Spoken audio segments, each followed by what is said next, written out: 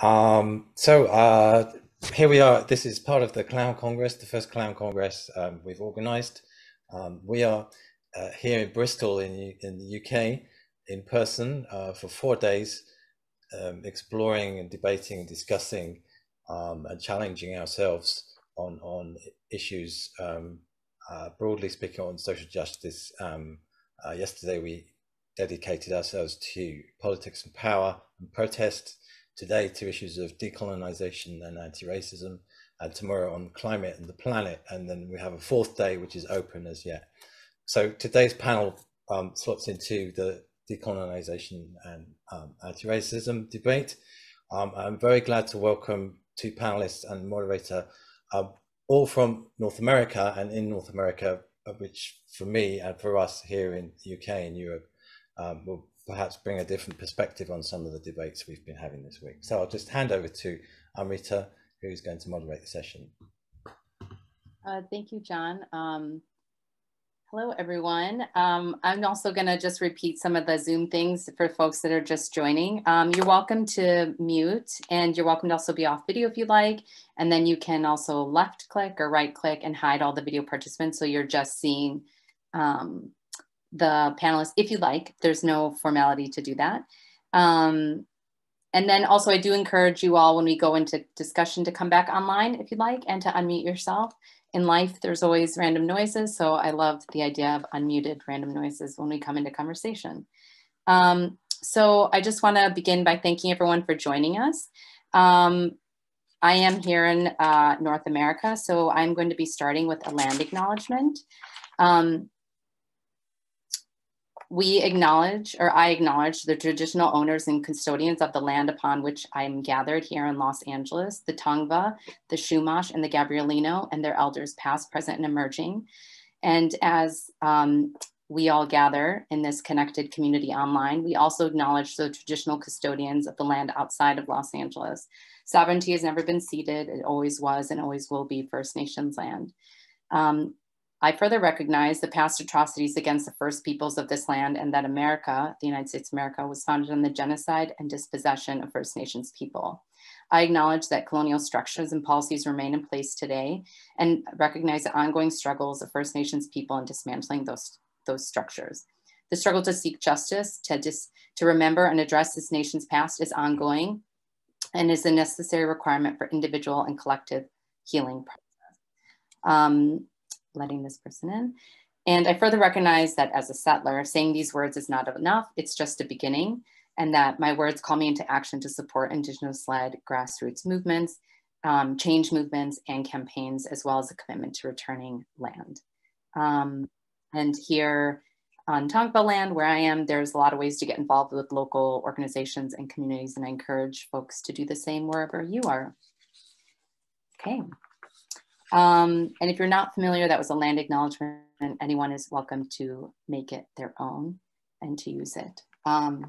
These are not things that just belong to one person. Okay, hello, Mr. Quinn, I think. Hello, we're yes. just getting started. You're welcome to unmute, and also if you'd like, you can take yourself off video, and then you can hide the other non-video participants. You can just view the panelists if you like, or you can stay on video, however you would prefer. Okay, so I'd like to welcome our 2 guests here, Jacqueline Russell and Barry Bilinsky. I'm going to pass it over to them to introduce themselves and to also share a little bit about the type of work that they do. So I'll go to my left. Jacqueline, you're to my left. Hi, my name's Jacqueline. My pronouns are she, her. I am speaking to you today from Treaty 7 territory in Canada, which is Mohkinstsis, or commonly known as Calgary. This is the land of the Niitsitapi nations of the Siksika, Piikani, and Kainai, the Tsuut'ina Nation, and the Nakota nations of Wesley, Bearspaw, and Chiniki. Part of the land acknowledgement I like to give is also to include the fact that storytelling has been part of the tradition and practice of this place since time immemorial. And the practice that we call clown is an ancient practice that has been part of the land for much longer than the white people who write about it have described. Yeah, I first came into clown when I was in my last year of university. I was in a very classical actor style conservatory training program. I was pretty unhappy in it. And then I discovered clown and was like, maybe this is a place for me. Since then, I've done a lot of different types of clown training. I've done some teaching, and I'm currently working on a couple of different shows. One about abortion and reproductive rights using clown as a tool and a lens to find a way to make a joyful, pleasure-centered show about reproductive justice.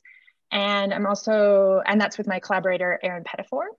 And I'm also currently creating and developing a show that looks at chronic illness and invisible illnesses, and using clown as a way to, tell stories that can tread into the territory of victimhood, and using clown as a strategy to subvert that storytelling. And I recently did a master's degree where my thesis looked at feminist clowning and strategic possibilities of the intersection of feminist theory and clown ways of knowing. And in that process, I began to unpack the history of clown and realize how white and cis and het it is, and how we're lacking in things that are written about it that can help undo some of those narratives. So yeah, that's a little bit about me. I could talk about clown forever, so I'm very excited to be here. Thanks for having me. Lovely. Barry? Tanse, Bilinsky, Nitsiga Sun, Amskutiwa Skig and Otsania. My name is Barry. I'm from Edmonton, Alberta. My pronouns are he, him.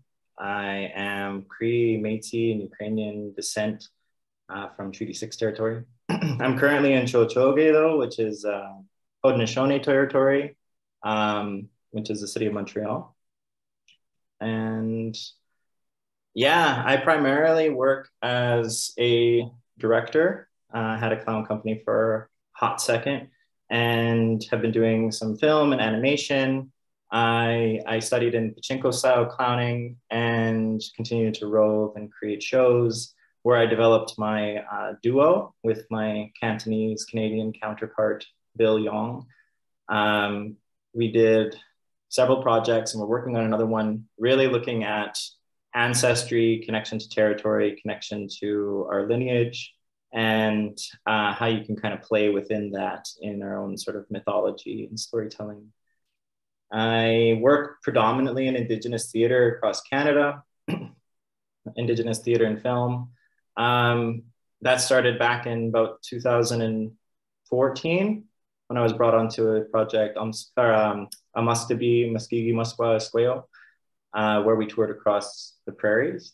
And it really showed me that there was a distinct and unique perspective coming from Indigenous artists that wasn't reflected in the institutions that I was trained in.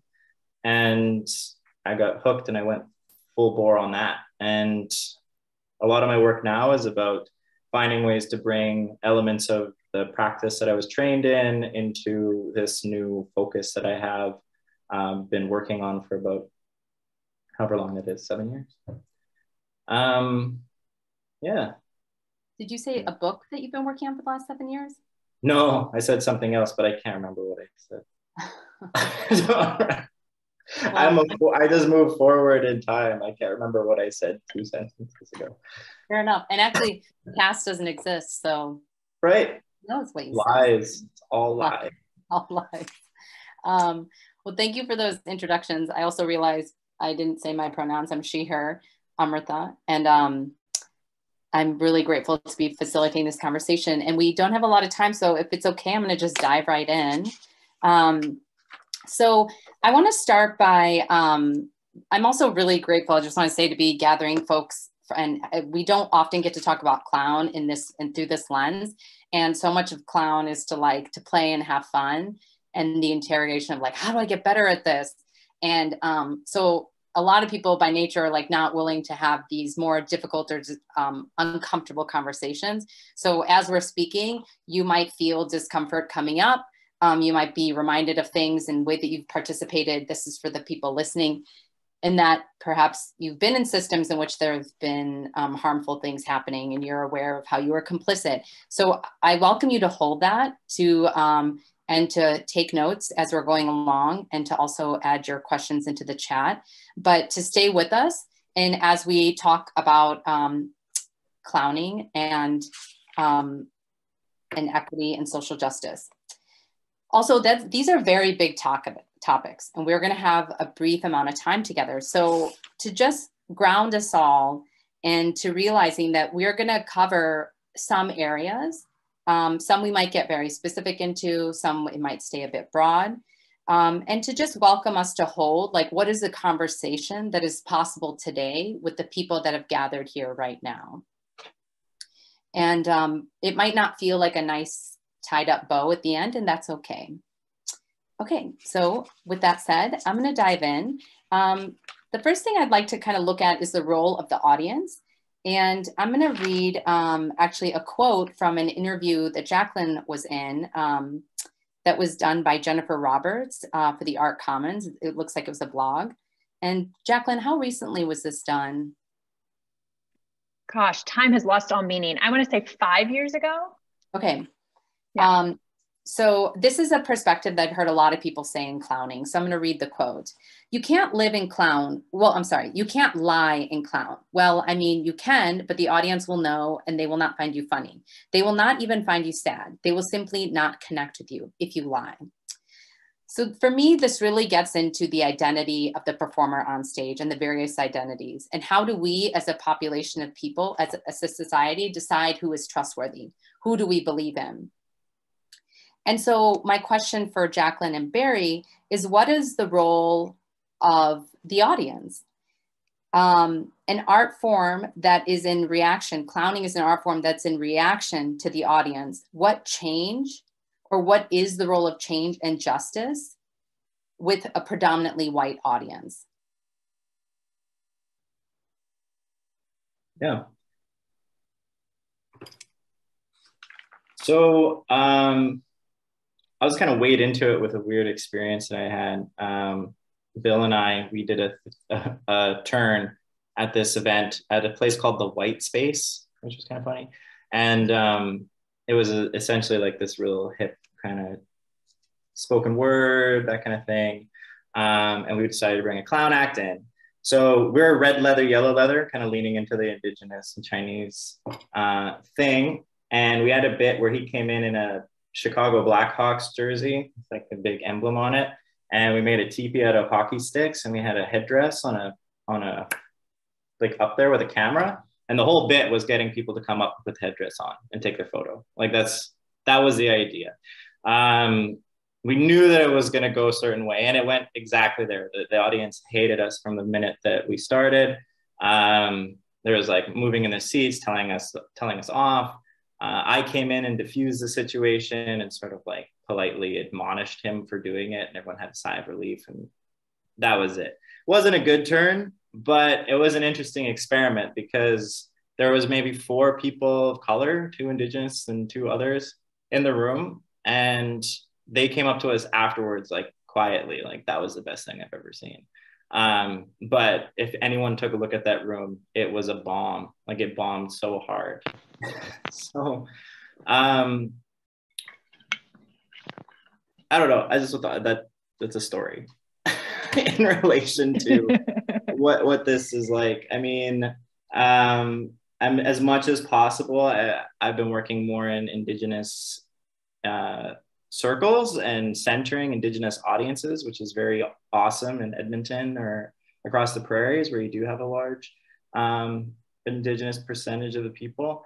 But often I will get hit with like, oh, well, this has to be for everyone, or this can't just be for Native folks. And there's always this way of silencing how indigenous people are supposed to be centered in this work. And that it's supposed to be for a more general audience, and general typically means non-indigenous and usually like white. So trying to navigate that, because, you know, as a clown, you want to kind of engage with everyone. You know, unless you're looking at being a producer and really focusing your content to bring in diverse audiences, a lot of it is just which situations you want to put yourself in. I found myself pull out of doing cabarets that aren't centered around like Indigenous festivals or anything like that, just because they stop feeling safe after a while. You feel quite tokenized, and then worse, you feel like you're leaning into some of the tokenism and making fun of elements of yourself, which is, you know, part of the process. But you can never quite tell if people are laughing at you or if they're laughing at, if you think that or if they think they're in on a joke that is inappropriate or what, and it becomes really complicated pretty fast. Yeah, and you're saying this about when you say a part of the process, are you saying that about the clown process of developing your unique sense of ridiculousness?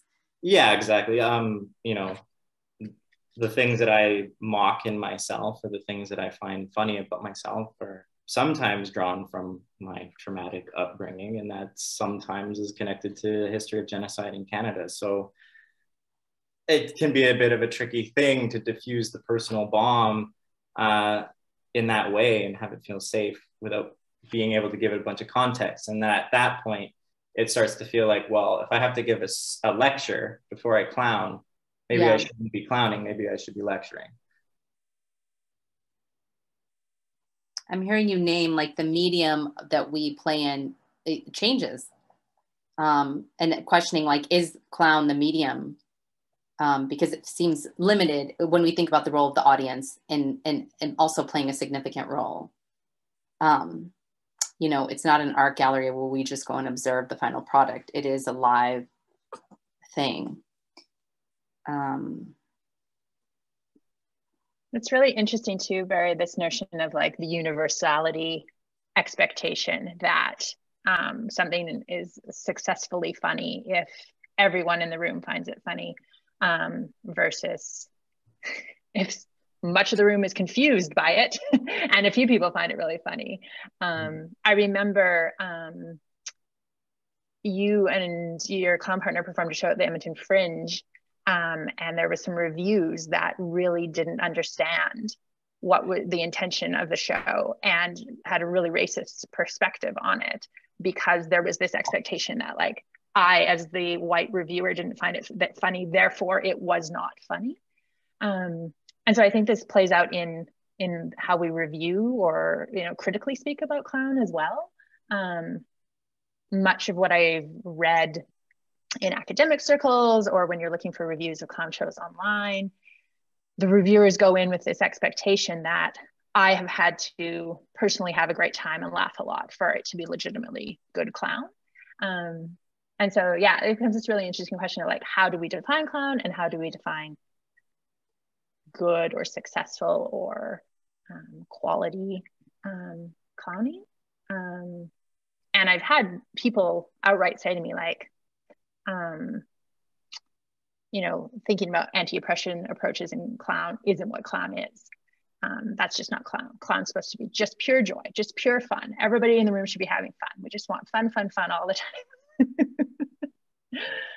And like, it must be nice to have your life live in such a way with that much privilege that you have only ever had fun experiences of clown. Jacqueline, where do you think that comes from, that clown? Because I mean, I've heard it before. Barry, have you heard that before? That clown is pure joy, pure delight. Where could you name where you think that comes from? Privilege, I think. An approach to clown that has been cultivated over the years that has really gone, we love the magical mysticism that we find in Indigenous approaches. And we love the, you know, hand-picked, romanticized things that we find in other cultures that are doing really interesting things with clown. And we're gonna mash that all together into an approach that makes us feel good. And clown is magical and it is mystical and it is all of those things, but there's been a lack of accountability of how those pedagogies have come to be played out. And in that lack of accountability, because we haven't been honest, right? That's the clown rule, be honest. We haven't been honest about how these things came to be. You know, I can't speak to all clown traditions, but like in Canada specifically, we have some really rich traditions of clown here, and we have not been honest about how they came to be. And so as a result, there's this sort of lie of like, clown is just magic, it's just love and magic, without an underpinning of responsibility, justice, equity, all those things. Yeah. I've often thought that part of the reason why clown has to be so joyful and buoyant is because a lot of like European pedagogy is in a binary. So there's the other side, that's the dark side. So you have like even the idea of drama versus comedy. Like I've seen plenty of dramas that make me laugh and plenty of comedies that can, you know, bring a tear. So just this idea of constantly splitting.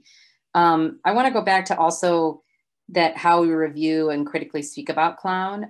There was actually a Canadian artist, I'm sure you all have heard about this, but Yolanda Bonnell, that she asked that the reviewers in the press release when she was sent out, that only people of color review it.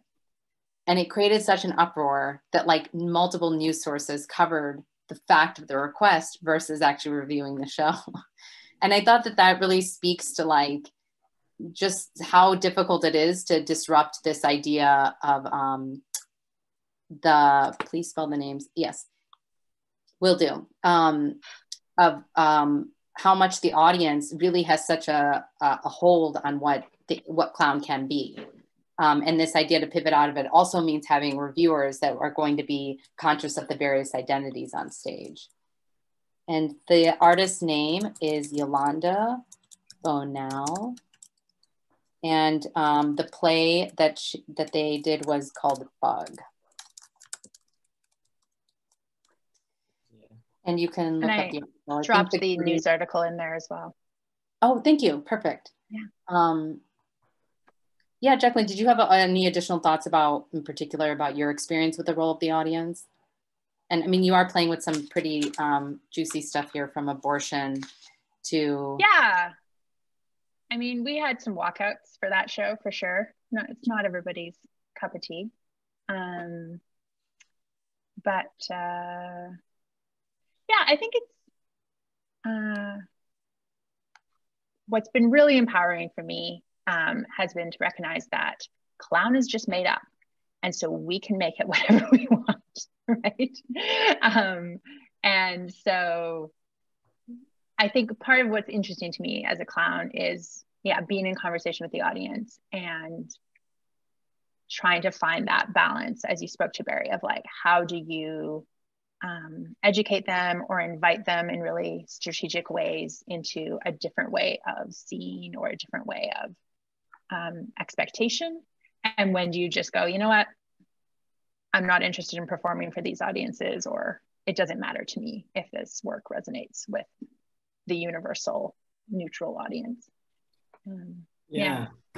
Something I'm just centering on is like, a lot of this is about clown in performance and typically for a general audience. I have seen, I mean, most of the people that have been so eager to learn clown have been young Indigenous performers that just like love it and want to do it in their own circles, in their own spheres. And there's a huge amount of excitement to some of the tenets of clown that people find very interesting. And it feels like it just hits a wall as soon as we get to that bubble of like, okay, well, yes, but how do you make it? How do you make something that's palatable to enough people to warrant calling yourself an artist? How do you make it not just a niche thing that you do in private, but that's actually, you know, part of a global conversation? And that's when it runs into the audience being, you know, like the reviewers, I'm sure their response is the basis, like the most of our people that we're representing are going to come in with my lens. So why would I try and only have the lens of people that are going to love the show if I'm trying to represent 100, 200,000 people like me, right? So then it becomes conversations about access and diversity and across the entire country, which is way too daunting for me. I have no interest in that. Yes, you're getting into another, that's a great transition into like what is the weight that you carry as an artist in clowning focused on social justice and equity. I'd like to read actually a quote from Kathy Park Hong's book, Minor Feelings. So I'm going to read actually a beginning quote of hers, and she talks about reading news stories and then getting into the particular focus on having to tell identity-led anything, clown, identity-led storytelling, identity-led plays, etc. So this is the first part. Kathy Hong writes, I sometimes avoid reading a news story when a victim is Asian because I don't want to pay attention to the fact that no one else is paying attention. I don't want to care that no one else cares because I don't want to be left stranded in my rage. And for me, that's really like this, I acknowledge too that I'm here in California in the United States.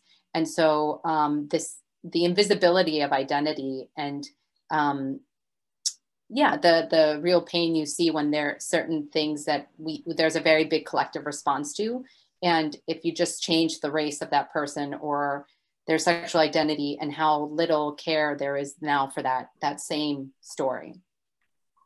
So Kathy Hong goes on to further write about this in relation, and Kathy is a beautiful poet.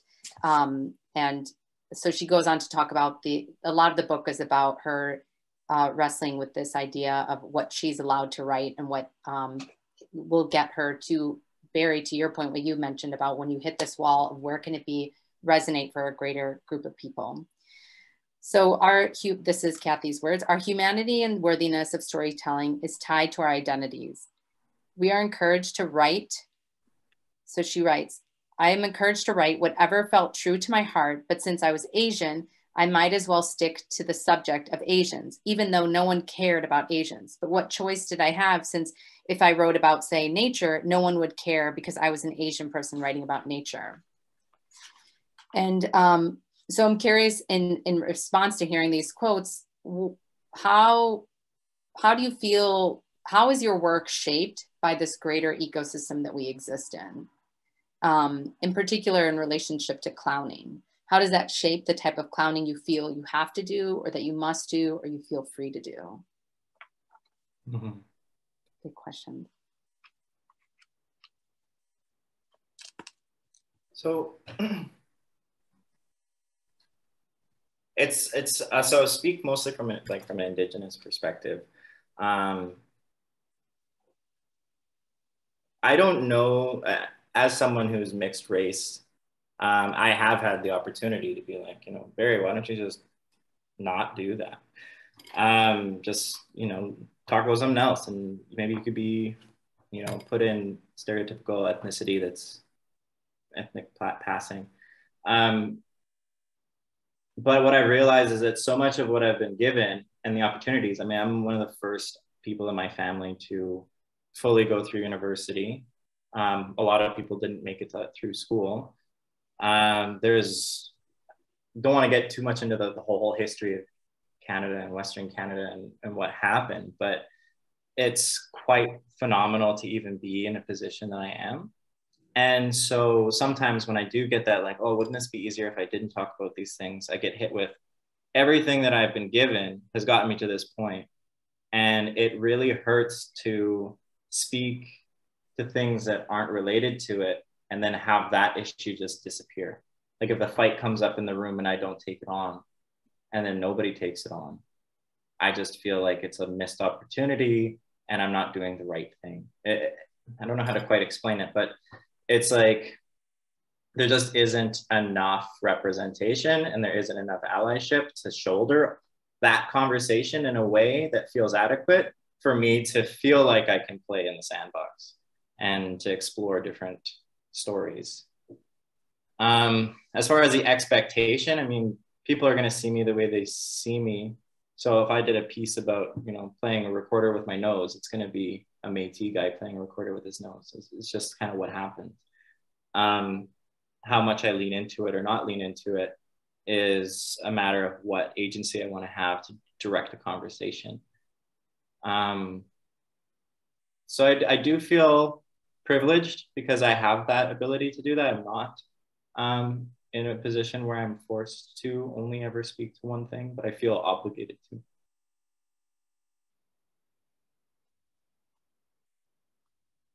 Yeah, I really appreciate you naming like that there isn't enough representation or allyship to shoulder that conversation. So sometimes it is like it's maybe, and I don't hear you saying burden exactly. I hear you saying like that I have to, like a calling. So if this resonates with you, I'm hearing you say like it's an honor or something that you feel called to do. Yeah. Yeah. Jacqueline, what about yourself? The first full-length clown show I made with my clown partner, Jed Tomlinson. And I think I was very unaware of how I wouldn't be able to escape my semiotics on stage, particularly as a female clown. We, made this show and we were out in the world touring it and performing it. And the day Jed was the high status clown, I was the low status clown. We trained in a very traditional Joey Auguste relationship style. And so the day that an audience member suggested to Jed that he needed to like slap me around to get me in, disciplined, which if you're two white male clowns, you can do to each other and it's funny. But as a female clown and a male clown hitting a female clown, it's not. Was the day I was like, it doesn't really matter what I do on stage. There's certain things about who I am and how I present that are always going to be here. And so I may as well just like lean into that and use it to my advantage, make it part of my comedic strategy. Yeah. So I don't know if it's like a pressure to speak to identity, but more so as going like, well, it's going to be here anyway. So why not use it to my advantage? Because there are things I can do as a female clown that somebody else couldn't. And so, yeah, it's like knowing where you fit in relation to the power dynamics on stage, off stage, in the audience, I think can be just really useful. Yeah. Yeah. And I'm hearing you name like that it's like this does feel like a bit of the clown ethos of like embracing all parts of ourselves. And I always find that like so liberating, like that general idea of like embrace our failures, embrace our flops, like embrace the parts that we don't want others to see.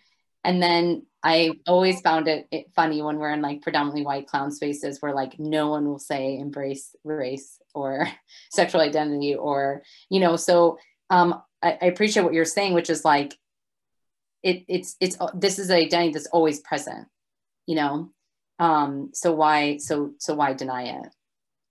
And then on the flip side of that, I've really enjoyed like taking some courses with Deanna Flesher and doing like drag clown type things and like leaning into the opposite of that. And like, how can you subvert those things on stage in a way that's honest lying? Yeah. I know, okay, we're starting to get up on time, but I have a couple more questions for y'all. So the listeners know we are kind of giggling about this and I wanted to ask it in sincerity, or you can take it as you want. Those two clown teachers' names, please. Oh, do you want to throw that in the chat, Jacqueline? Yeah, you bet. Yeah. How has clown become a cishet white space?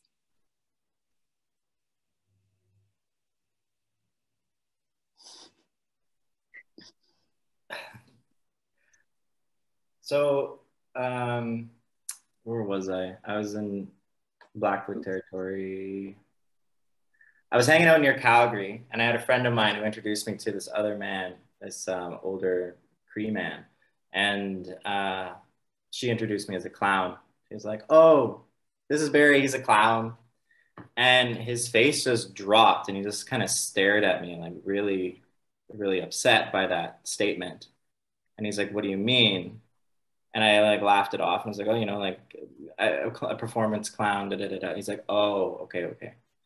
Because you're not supposed to talk about that. Because there is a clown society in the Cree way, and in a lot of Indigenous ways.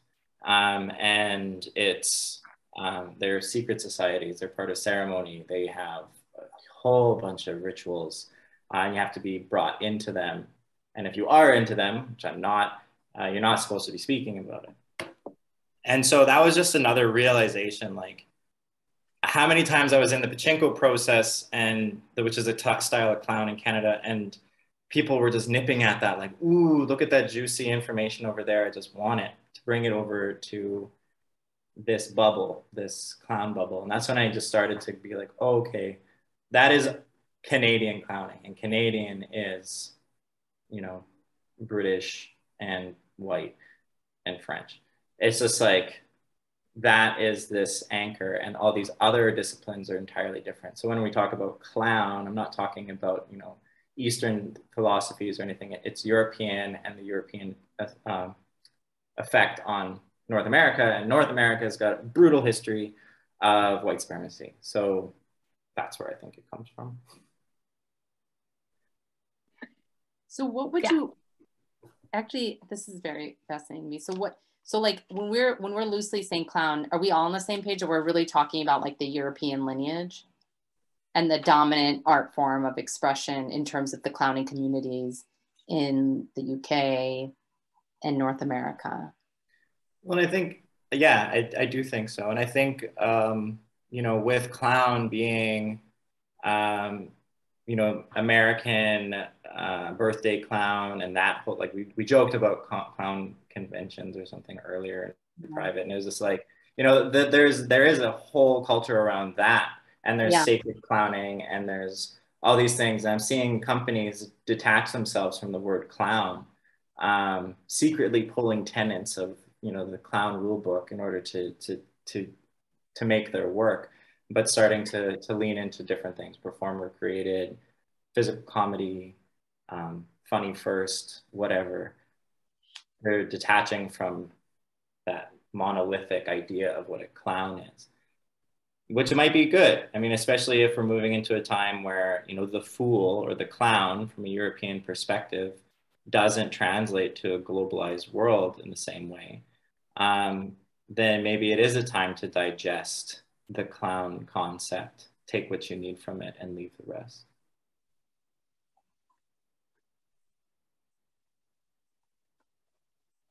I really appreciate that. I also teach, and one of the things I feel that I'm like really trying to encourage anybody is like, listen, like inside you as an artist, this is your opportunity to explore and learn. Take what, you know, like discover in yourself your way, and then you decide what the canvas is. It doesn't have to be with a live audience. It could be storytelling. It could be painting. It could be poetry. Like you get to decide, and you don't have to go into the same well-grooved paths that everyone else is. You can decide. And so I love this what you're naming here is that this is a time of maybe a transition or inflection point. Jacqueline, something I try to emphasize when I teach as well is this notion that you don't actually need to be taught how to clown. You know, this notion of training, like obviously it can be very beneficial and useful, but a knowledge of clown, I think, also just resides deeply in all of us. And so training can help you remember those things or understand those things more fully about yourself. But the training lineages of the European, you know, quote unquote masters, is I think one of the ways clown has become very cis and het and white, as well as the fact that pretty much everything that's been written about clown has been written from that perspective, with some more and more exceptions, which is great. But like, I personally think clown has always been queer. Clown has always been a practice of the most oppressed. And, you know, when I was doing my thesis research, I showed my supervisor a chapter from Gaulier's book. And her response was, what a fantasy of oppression this man has. And I was like, yeah, it's true. Like it's when you occupy those really privileged spaces, but you're really interested in exploring that really oppressed space because you know that's where the best comedy comes from. Yeah, there's some real systematic harms being set up, I think, in that space. Yeah, I appreciate you naming that clown has always been queer, because I know there's a whole school of some pedagogies here in the state, and I think this comes out of the East Coast, and I've heard some teachers here say it too, is that the clown is prepubescent. And I always am like, who made up this rule and who decided this? Yeah, so for me, like the question of how has clown become a cishet white space? It just, Barry, you seem inspired. Go for it. Oh, sorry, I didn't mean to cut you off. No, I saw the finger go. Oh, yes. No, I just wanted to like highlight something Jacqueline said and put a big star around it, because the idea of Gaulier centering himself as the oppressed, like in the bigger picture, just how massively problematic it is to have people of, mild inconvenience, or, their careers don't go quite as well as they wanted them to. Their dreams that they thought they were going to get to aren't going to happen the same way they thought they would because of social changes, whether it's different movements or anything like that. And then centering that as oppression is quite possibly how we got to this place of the low man or the low rung on the ladder being the clown, and that clown being a scruffy Irish dude or something like that. It's just like, that's in a certain context, that makes sense and that's true. But maybe that's part of this bigger conversation. Once it starts to go global, there's a lot more things happening, and that just needs a lot more nuance to it, a lot more thought around, not thinking that you're the little person, the underdog trying to nip at the heels of oppression. It's not the same for everybody. It's not the same for me as it is for my family, as it is for other people. And we don't want to get into the oppression Olympics, but it can be quite problematic, especially if it's the basis of your teaching. Yeah, that particular framing, I really appreciate too, that you're saying that like, perhaps at a moment it was true in that time, in that ecosystem, and in that, like, where it wasn't a global art form yet in that way, that particular teaching. But then as it went, that's where what is our responsibility as teachers or practitioners in it to adjust, to make it more equitable, which actually gets me like, what advice there are people listening, and I'm imagining people are coming from many different disciplines, but what advice do you, Barry and Jacqueline, have for others to facilitate or to incorporate inclusion and diversity in clowning?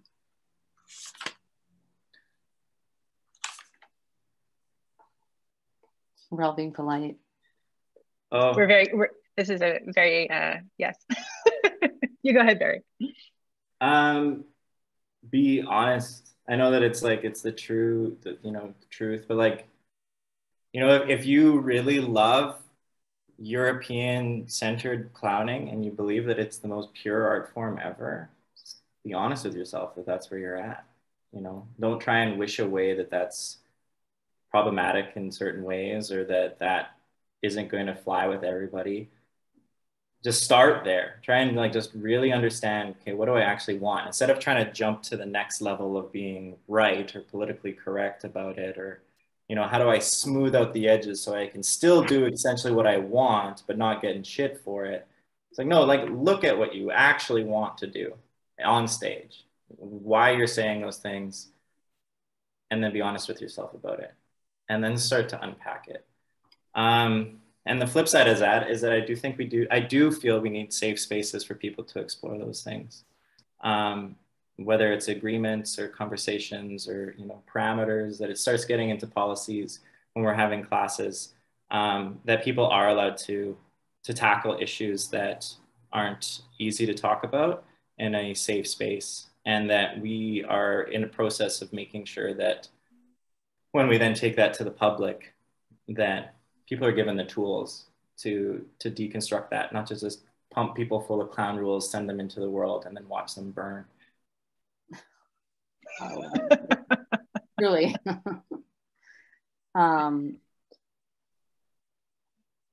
Yeah, I totally agree with needing affinity spaces, because like these are difficult conversations, and like we need to see where the beginning is like accepting where we are, like that naming, just being brutally honest with yourself, like this is the one that this is what I love, and to also hold that, like your discomfort with holding the harm that it causes, or etc. Right? But just to be really honest with where we are. What about you, Jacqueline? Yeah, I guess I would add to what the excellent things Barry has already said, this idea that clowns can do anything, and therefore they can have sexuality, and they can have gender, and they can fuck around with it. And they can also create new spaces and new systems of being and teaching and sharing. And yeah, just I think one of the things I love about clown is it's a reminder that everything in the world is literally made up. Language is made up. Capitalism is made up. Everything we do, somebody made it up. And so we as clowns can use all the beautiful resources at our availability and our wild imaginations to make something else up. And surprise ourselves. Can I challenge you on one thing? Yeah. So I'm in LA. It's very woo-woo hippie. And so there is this idea of like, well, we can start over. And then from this point on, it's all good. But what happened in the past, you know, why give it attention and energy? We're starting anew. So what you were naming is true, like language was created, it was made up, right? So how do we balance that? What is our responsibility to hold the past and to know the history? Yeah, great. So a little example of this is in the Pachenko style that I also did some training in. There's a phrase that you use to clear the body, which is to pass white light through the body. And there's been a lot of conversations about this phrase, white light, right? And so like a small tweak of language in that, to not use that word and to invite a different, prompt can make a safe feel spacer for someone. And so I guess that's what I mean about we make it up. Like just because something's been taught a certain way, the way we teach it can change it. The language can evolve. So yeah, definitely needs to have acknowledgement of what has happened and harms that have been done. And then assume that moving forward, things can be evolved and just, Yeah. Very. Just got a lot more. Just got a lot more. Just because, we real philosophical. I don't know how much time we have, but like we are just, we can create it, we can be it, but ultimately societies, cultures are the amalgamation of hundreds and hundreds and hundreds of years of people adding and shifting things, right? From an Indigenous perspective, one of the things we're constantly battling is the idea that like there's a big blank slate that happened 400 years ago in North America, and poof, a country evolved, right? Whereas like the United States is based off of Haudenosaunee women's teachings. The whole Constitution is based off of Indigenous teachings. The Pachenko clown process is rooted in awareness of Indigenous teachings. And those teachings are connected to territory, and that territory is a living thing. And that living thing is in danger of being forgotten about if we continue to detach from where these things come from, which is maybe why I'm talking about, like, if you want to hang on for dear life to a certain way of doing things, that part of it is just that discomfort of acknowledging all the things that come with it. And maybe there's a way to morph and move and change them the way languages shift and everything, that, like what you're saying, we have power to change it, but maybe not necessarily the power to rid it from our mind and start fresh, like we're not all of a sudden taking all the same issues that happened yesterday with us. Yeah, awesome. Thank you. Thank you both for challenging my yeah, perhaps overly optimistic stance of we'll just make it all better. I will name here that for the Idiot Workshop, we've done a lot of work around the pedagogy, and it's like really what we just keep reminding ourselves is that expand our time horizon, and that we are going to mess up, and we are gonna be learning all along the way, and there are brilliant teachers, and we like lean on the resources of others, and in terms of the scholarship beyond what we've been exposed to. So reading a lot, listening a lot, and just really truly, like, anyone is invested in clown and doing the work, it's like expand your time horizon and be willing to be uncomfortable and to stumble and to get up and try again. Yeah, I mean, yeah, it feels like it's a constant space of iteration. Yeah, and clowns are good at failure, so. Yeah, so there you go. Y'all, we're at about 50 minutes, so I'm going to open it up to, were there any other closing thoughts that just in like during the conversation that we had that you all want to address or name right now? It's in the past and it doesn't exist. It's in the past, it doesn't exist, you're right. So I welcome the other practitioners now to come, practitioners, dear God, where am I? I welcome anyone else on the Zoom to mute yourselves and to come back on video if you'd like for the questions. And John, do we have questions from folks? Don't have any questions in the chat yet. Feel free to write in the chat or to unmute yourself and speak.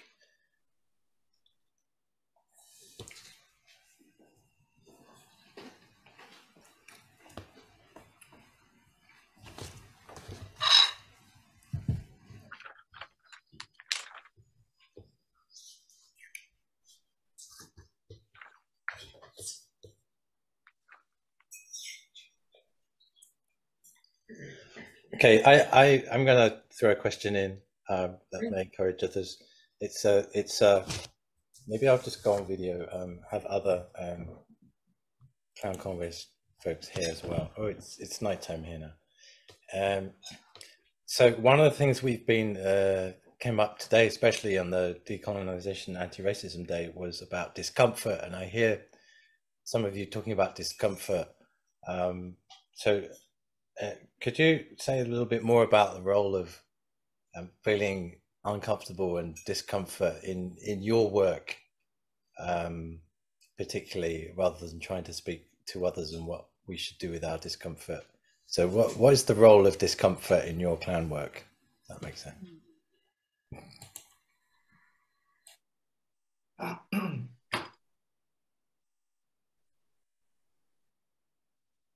I mean, I had one experience in Guelph, Ontario, where it's a really long story, but the brunt of it is that I ended up walking into this church, and there was someone who had just recently told me they were a newfound elder teaching all of these ceremonies to people. And there was an art installation as well. I'm not sure the merit of it, but they were handing out pieces of charred regalia, children's regalia, in order to elicit an emotion from the people in that space. And I just watched this whole room weeping out and having this very beautiful cathartic experience with Indigenous medicines and crying over the children that had been lost in residential school. And it pissed me off so bad. Like I had to just walk out of the space, and another woman was in the same spot. She walked out. She had different reasons, but it just hit me like, you know, the violence that I endured, the everything growing up, the experiences of being displaced, of being afraid of social services, not hearing about your family history until you're almost an adult. All of that stuff was just sort of released from this group of people in a really kind, beautiful, gentle way that I know cousins who have passed that will never get that experience, relatives that have passed that will never have that experience. And so I don't really know. This isn't trying to, I don't know if this actually helps, but it's just trying to give some awareness as to what my experience was that it's very difficult to worry about the discomfort because it's just more pressure on me to make something easy that hasn't been easy. Like getting here hasn't been easy, despite how people see, handouts to Indigenous people or whatever other, stereotypes come up. So I don't know, like, to start working through it, it can only get easier. If maybe it's painful in your lifetime, it'll be better in your kid's lifetime and hopefully better in your grandkids' lifetime, that they won't have to go through the pain that you're resisting. Because if it just keeps going off, it's going to blow up at some point.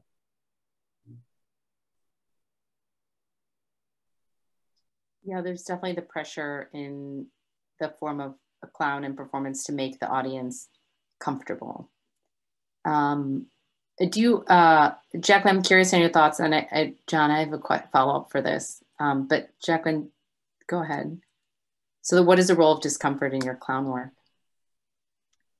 Yeah, I'm going to speak to it as an audience member. Great. I've seen some really great clown shows lately that I think have played on that edge of like pushing the audience into discomfort and then inviting them to laugh and release that discomfort. There's a wonderful show called Inner Elder by Michelle Thrush that does that very thing, pokes a lot of fun at whiteness. People are laughing. I'll just speak for myself. I was laughing from a place of like, I'm uncomfortable, but also you're funny and charming. And so in some way, the clown was able to hold space for that duality of discomfort and enjoyment. There's an incredible show right now in Canada, an adaptation of As You Like It that does a very similar thing. And so I think that my personal favorite experiences as an audience member are when clowns can get an audience to that place where we're uncomfortable, but also enjoying ourselves and back and forth between those emotions. Yeah, I think that's, for me, where like the quality clown lies. Yeah. I'm curious if either of you are familiar with Buffon as an art form. Do you feel more called to do Buffon in terms of social justice and equity? Or conversations around identity? Do you feel like that? Go for it. Me? Yeah, either one. You both had like, it both seemed like you both had, yeah. Oh no, I thought I did. I heard about it, I learned about it on paper. It was like, oh my God, that's what I'm doing. That's what I want to do. And then I tried it and I sucked at it. So it very quickly fell out of my my skill set. What about you, Jacqueline? I have a lot of thoughts about Buffon. There's a Canadian artist named Karen Hines who practices a style of Buffon that's called neo-Buffon. And she studied with Gaulier and then recognized the sort of fantasy of oppression that was inherent within that work. And so neo-Buffon, this approach that she created, is really about looking at yourself and turning the critical eye onto your own things that need to be looked at. And so I'm a fan of that approach. There's a fantastic, again, I'll reference Deanna Flesher. Her entire blog is wonderful. I assume she's going to write a book someday. And there's a great blog post on there called, Does the World Really Need Your Buffon Show? Because similarly, I think I see a lot of Buffon where the Buffon is ridiculing an audience that isn't really the problem, and also the bouffon has maybe not examined their own relationship to privilege and oppression. So yeah, bouffon is tricky. And also there's ableism latent within the classical forms of it, and all kinds of different pieces. But what I appreciate about how Deanna talks about bouffon and clown is that they're not a binary, that they're just a spectrum the clown can live in. And so I've been trying to explore it with my own clowning, like bouffon-esque, I would say, strategies and approaches. Yeah. Yeah, I have a whole theory, which I keep, John, he could probably chime in, that I'm like, I think that actually the clown, there was a bifurcation of clown, and at least in the European lineage, because like even in Indian, like ancient, where they, they say clown is universal, and there are examples of it, but like that clowning wasn't so sweet and buoyant. And it was more like naming, like it was more it was more like bouffon actually, with clown in it. And there was mocking in there. And so I think that that's something for us, is like, again, going back to this earlier idea, and I think Barry, you've said it, and Jacqueline as well, which is like, if we're going to change it, we have to acknowledge, like, take in the pieces that resonate and go from there. And so by no means am I and I'm curious how you all feel like this. Do you feel like you're a pure clown? Like, would you identify as a clown and a pure clown? Pure? I don't know if I've heard that. I've done some shit. I don't. No. I don't either. What about you, Jacqueline? Yeah, I don't even know how to identify anymore. Yeah, clown-esque is a word I've been using a lot. I don't know if it's useful or not. But. We have a comment from Hilary Ramson that says, circa clandestine insurgent clown army combined clown and bouffon to create a rebel clown. Cool. Yeah, I think this whole conversation about clowning and social activism, I think the using bouffon, and there's Clown Me In. Sabine Choquer talks about how when they're clowning, that they actually, as clowns, they bring in bouffon in their clown work when they're interacting, because they're like clowning out in the streets. So I think that there's great examples of that. And I'll write down Sabine's name. Sabine of Clown Me In. And I think her last name is spelled like this. I could be wrong. There is a question here. Let me see what this, thank you, Hilary.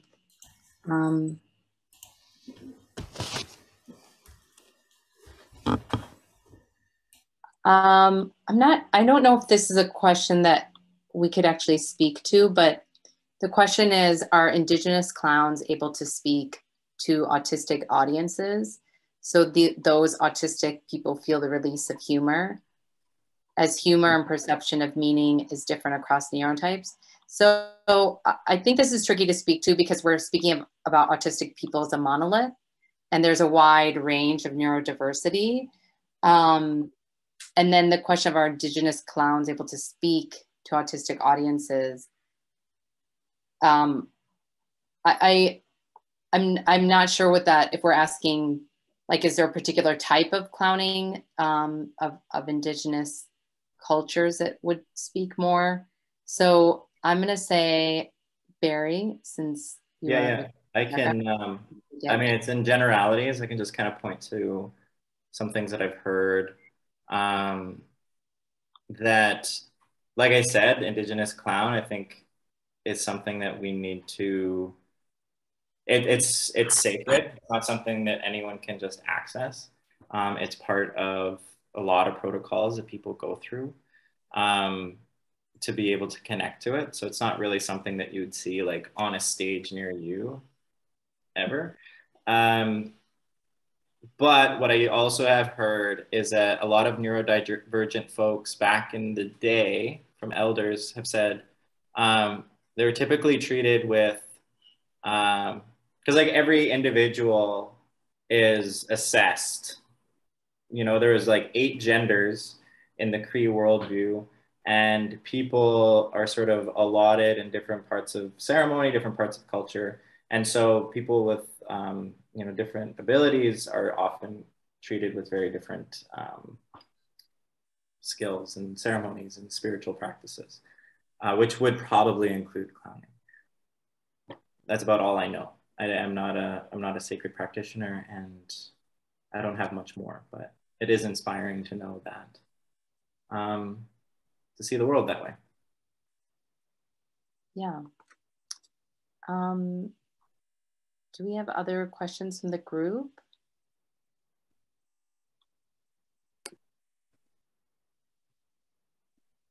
No? I'm curious how the whole Congress is going. Yeah. Oh, here we go. What would a decolonized clown landscape look like? John, that's a huge question. Clown landscape is like the creepiest thought.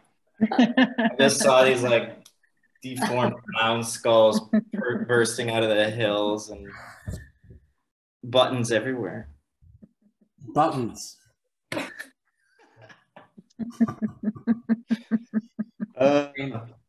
Just you mentioned there, Barry, about what's the Clown Congress doing and how's it going. That's kind of my question from today, particularly after 2 days. Like, what does it look like? We were working on today on discomfort, particularly, and retelling, staging stories as clowns, events, real events that had a connection to colonial history, but that are happening now for us now, that we can read in our news now, you know, whether it's royal family visiting, you know, Caribbean islands and being faced with protests about reparations for slavery or whatever. So, and we were looking at that, what the different kinds of discomfort. So as a white person, my discomfort is about, you know, my ancestors that have the legacy of colonialism and my privilege, and that's my discomfort. A black performer is clowning, her discomfort is a different discomfort, of course. So, but we were, I don't know if we found some common ground about discomfort there that was interesting. We're also doing it in a place, the venue is Ashton, place called Ashton Court in Bristol, and it's I don't know the history of the building, but it's one of those buildings you walk into and say, oh yeah, it's one of those buildings with the paintings of the, you know, the great and the good, and it's awfully oppressive in a way. It's a wonderful space, but here we are in that sort of old colonial house. I couldn't even guess the century it's built in. It's kind of strange and welcoming to be in a space that reminds us of that in stone, that history and the weight of that history. So that's how it's going, and that's where those comments about discomfort and the decolonized landscape, or the decolonized clown community or communities, or what does it look like? And of course, it's going to be different from who we are and what community we're working in. But I'm curious what it might feel like, or if it's possible, or is that just another idealistic, let's make it all up again? I have thoughts on this. Yeah, go for it. I've talked a lot.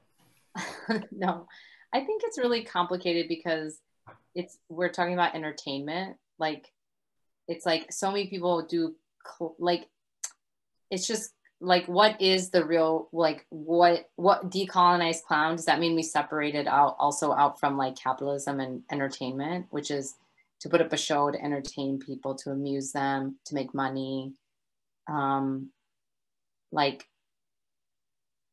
I don't know. I'm also in Los Angeles where, yeah, so I don't, there was a way that I think I had, and this is like where I'm like, gosh, it's just constantly like falling into holes of like being just accepting, I don't know. It's like, I thought I had an idea of what would decolonized clown look like.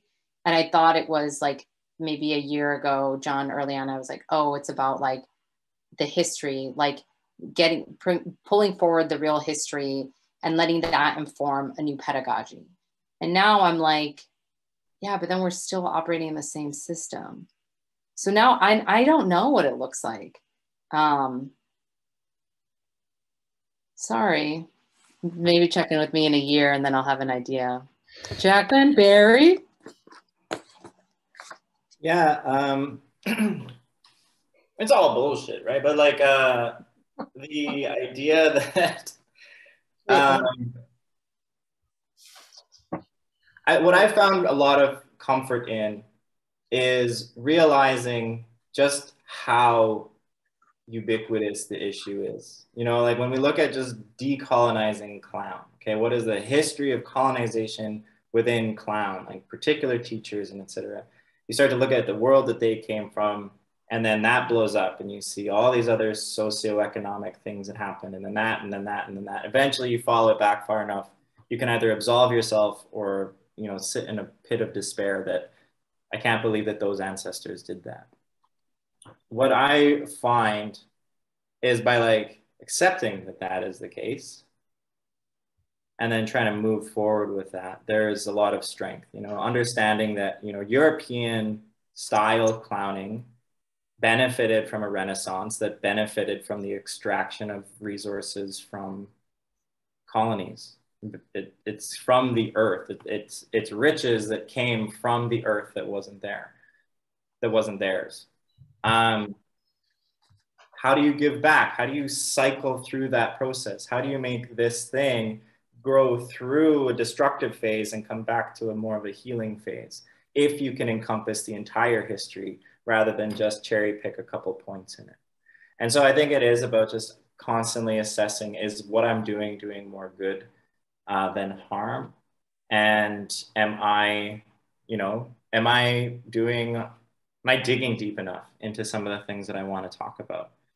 Is it for a cheap laugh? Is it for a few bucks? Or am I like really committed? And I think that, you know, we're going to progress anyways. So more people being interested in decolonizing, you have as good an idea what it looks like as I do, if not, you know, more from your own experiences. So I don't know, we're just all moving forward with it. I think for me, one of the biggest challenges that comes up when I think about this question is having to let go of our fear of scarcity. You know, as clowns, we occupy this very niche world where we're already like, oh, how do I get funding for my clown show? Or how do I, you know, do my weird clown art that is not very mainstream in general? And I think whenever we are in these small communities, I feel sometimes like there's a scarcity of resources or a scarcity of opportunity. And then the fear is that like, there won't be enough for everyone. And of course there will be enough for everyone. Yeah. So for me, like leaning into a feeling of abundance. And I know that sounds really woo. Maybe I should move to LA, but just this feeling of like,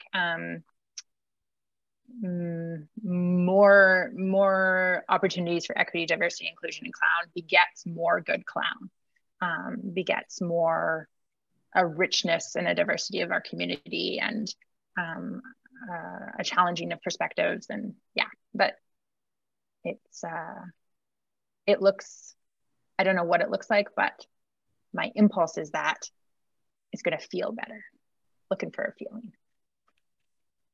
Yeah, and I want to, like, I hear you on like LA and woo, like not to say, I think that the like the whole, like I take this to my own faith tradition of Sikhism, Chardi Kala, which is undying optimism. And in the West, we kind of, people think about it just being very positive, but actually what it's saying is, how do you in the deepest of darkness hold the light? How do you hold it? And so it's actually a calling, not it's not saying it's possible. It's actually saying it's a very difficult thing. And that reminds me of, and I'm gonna put the quote in here. It's from Braiding Sweetgrass, and Robin Kemmerer, I'm mispronouncing their name, is not everything should be convenient. And going back to this idea of like, and so this why sometimes woo-woo culture is like, it's actually saying, don't be uncomfortable. Oh, if it's uncomfortable, like just get yourself out of that discomfort. Or, you know, like there is not a lot of like reflection on account of like, why have we made discomfort bad? Like if all feelings are neutral, if they're just lights on like a dashboard, like your car, they're just telling you things. Why have we made anger bad? Why have we made, you know what I'm saying?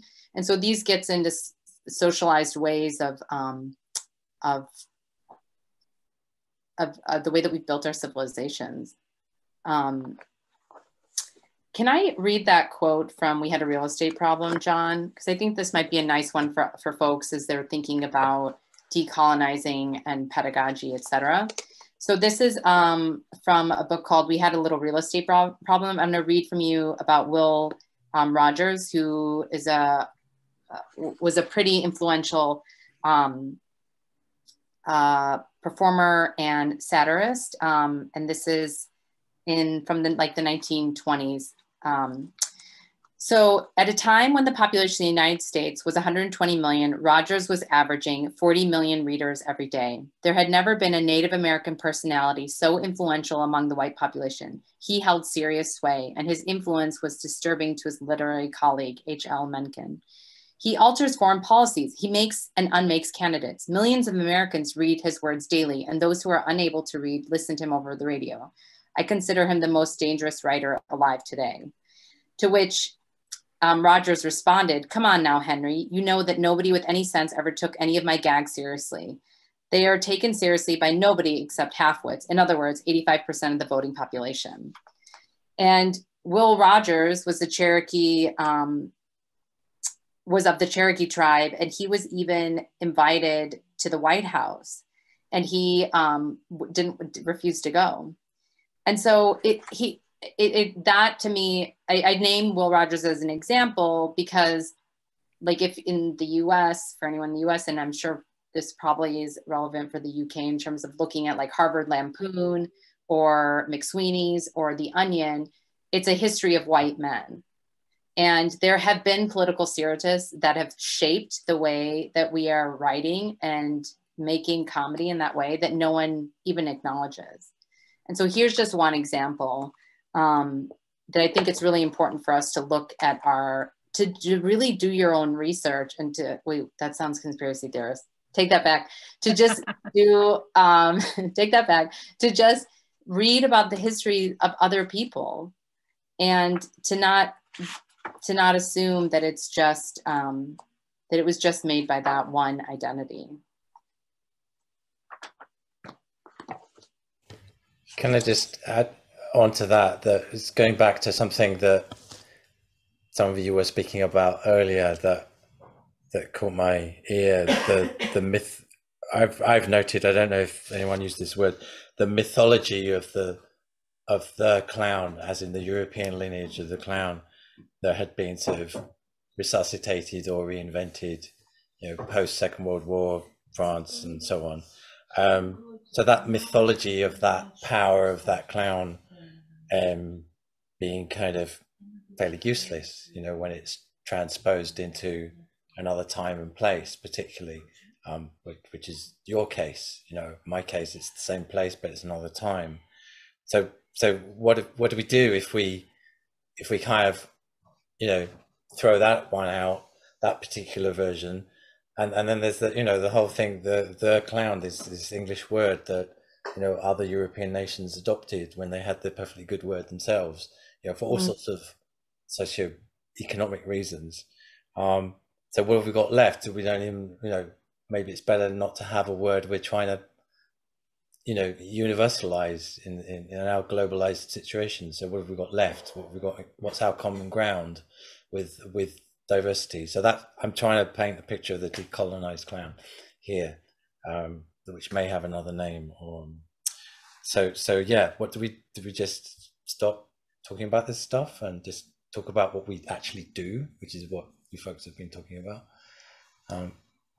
Yeah, that's a slightly rambling response to some of the things we've talked about, wondering what to do next. Yeah, I think, like, to your question of like, letting go of some of the old narratives, for me, there's been use in looking for other examples, like Amrita, looking at Will Rogers. When I was doing my research for my thesis looking at like Josephine Baker as an example of someone who used a lot of clown strategies in her work, and looking at other female clowns, because that's a not very talked about history. Like, I think there's benefit to going, oh, maybe they haven't been identified as clown, pure clown, whatever that means. But that there's benefit to looking back through history and rewriting some of those narratives to include a more diverse acknowledgement of the fact that comedic strategies that emerged during vaudeville were heavily influenced by African-American performers, and like really looking for where a lot of those comedic strategies and clown strategies came from. Yeah, to me, there's benefit for that, because then we have a fuller picture of what we do and why we do it, good and bad. Yeah, and I think too, like, to name that where we are in time right now is like we're in it. So it's like, it's kind of like it might feel like, for people who are like in trying to do this work, it's like it feels like you're like walking in circles, you know, but like just know that, like, just look out the window, because it's actually a cylinder tower and the view is changing, but it's going to feel the same. And there is an element of like circling, walking around this thing and coming back, and it's important. So asking the same questions, and I think that that's really important for us to hold as we ask this bigger question of like, what does decolonized clown look like? Yeah. I think as silly. But it's like, I mean, it's all relationships, right? Like, we're talking about how do we make a healthier world where people are included, where people aren't being traumatized and destroyed. Oh, this is so dumb. This is so dumb. So my analogy is like, when your relationship is kind of having some issues, right? Do you like break down and think about what's wrong with you, and try and like map out every little thing that you've ever done right and every little thing that you've ever done wrong, and come to a conclusion about who you want to be?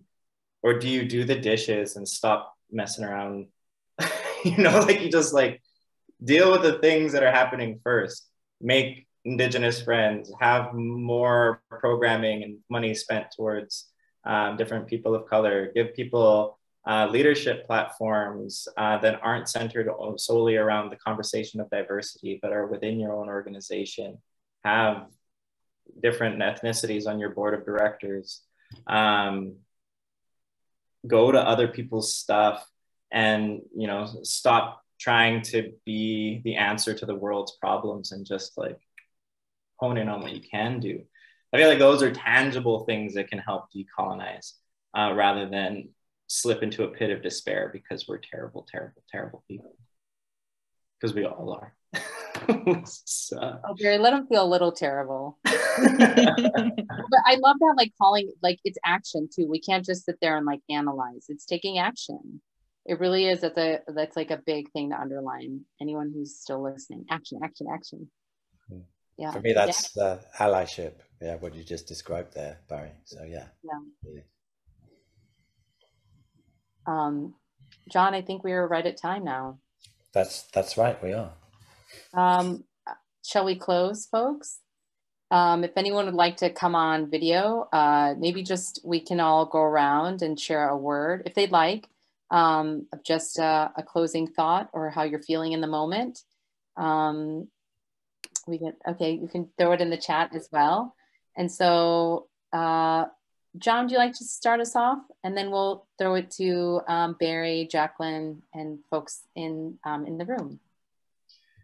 Okay, I'm feeling really grateful that that you took this idea that we came up with and just made it happen. Thank you so much. Really grateful.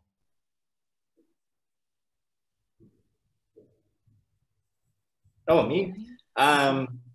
No, great. I'm grateful to meet y'all and see Jacqueline. And you know, every time it's exciting. I never feel like I have it figured out. I just talk through it, and it's more fun to do it on a piece. So thank you. My word is grateful as well. I've been on a couple panels recently where these questions haven't been held in the greatest way. And so I really appreciate, Amrita, your work to hold space and really shape the conversation in a really specific and deliberate way. Thank you for that. Oh my gosh. I'm feeling grateful and inspired by what both you, Barry, and Jacqueline have shared. I'm excited to go, and yeah, I'm excited. Ronnie, since you're the one on video, if you'd like to share.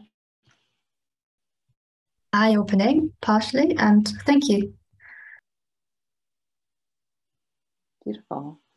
All right, I will take that as a cue, since other folks aren't on video and I don't see anyone else unmuted, that we are closing out, and just grateful again for the time and space and the resources that have been dedicated to make this conversation possible, and also to honor and to gratitude for the people creating the time and space to listen to this conversation. And we hope that it inspires you to take action and to make some changes in your part of the world. John, anything you want to plug about the weekend before we all say farewell?